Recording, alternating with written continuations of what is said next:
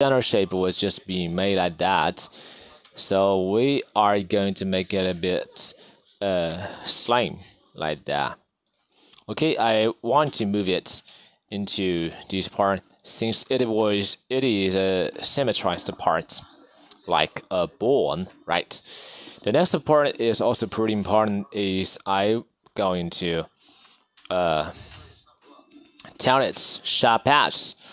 I move into the edge selection mode and go to select sharp edge. Then seems like that, and I also want to move those parts the same.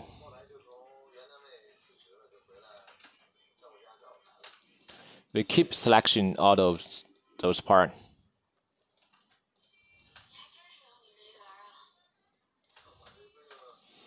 And we can also with only the operation on one side, and another side we can also go to the select, and we can go to Shift Control M. Shift Control M. We can choose Y, and then the mirror along the Y-axis will all be selected, so that we can only need to get the operation into one side, and the another side will never be affected anymore. Okay, when those things was being done, we can go to the end panel, and we move into the main crease and set to 1, like that. So when we go to the subdivision mode, it looks like to be that, right?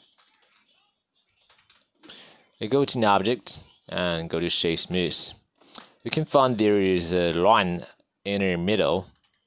So if we go to the problems of it is if we go to the wireframe and go to the face mode, you can find actually there is a face in the middle, so we just need to delete it.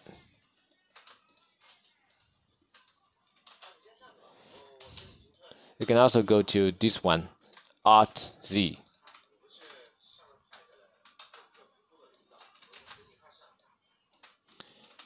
We can delete them. And another part is if you think the editing is a little bit not so nice, we can hide them. And then we move the center part X3. Then we press Alt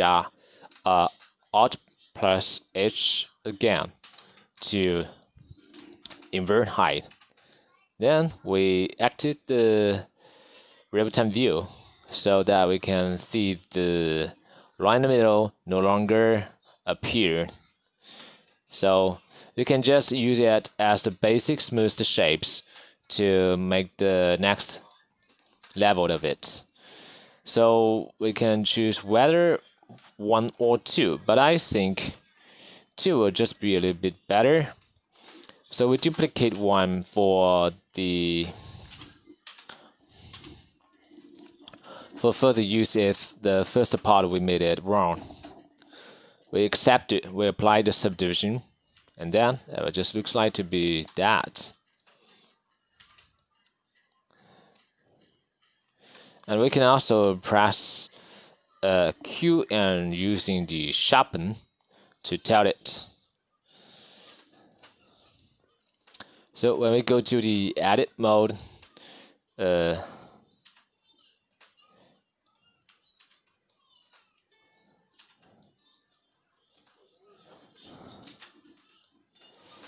just need to, the third things we need to do is we can apply the subdivision. And it looks to be like that.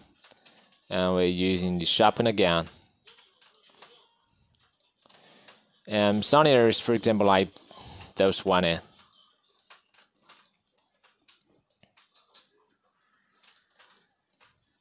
If we find that it is not nicely being sharpened, we can manually select them. When it was being selected, we go Ctrl Shift M Then we use Q mark, and we Ctrl Shift M Q S mark. So our part will just be nicely smoothed to tell the smooth part of it. So when the curved areas will just be made like that, we can also add weighted normal, and we check keep sharp like that to make it looks to be a little bit nicer. So before we got it down, we can use the box cutter to make more detailed part of it. We press dock. This is the decal machine. We go to select the box cutter, press dock, and we're using the cut so that we can just make it a little bit faster and easier. We double click it to cut a very nice shape of it. Then we move to the top view, and we can also cut any shape we want from it. For example, like that. Okay, we can also press Alt M. We can also press Alt X. We're using this one and make the shapes like that. It seems to be a little bit too sharp, right? So too slim, we can just make it a little bit fatter. We press Q and the arrow scroll. We select this part and move it along the y-axis to make it no longer looks to be so sharp. And we can also move to the add mode to move these surfaces, and for example, we can cut it like that.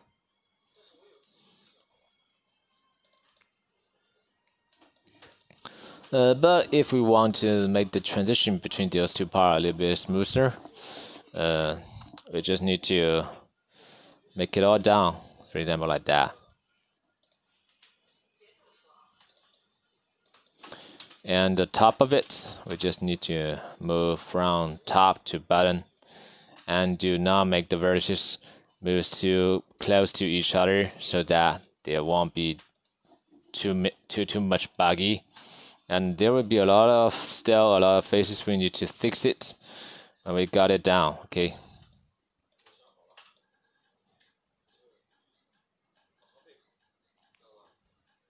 So when this was being made, we can edit it to move into that mode. And do not need to worry about its shading since we can just fix it later.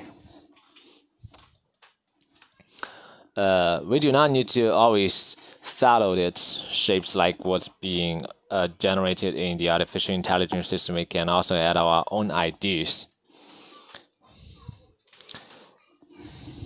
And before we cut more details, we can just hold a little bit while and do not collapse everything of it. So unless that some tiny details or holes are not able to be jigged, so we have to collapse or apply all the booleans.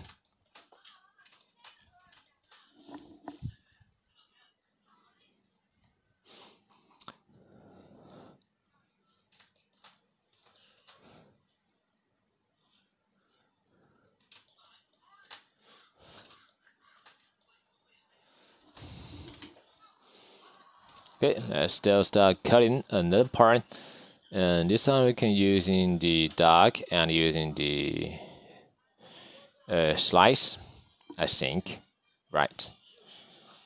And make such one like that. We go to a side move and cut one thing like that. Okay, there's one tiny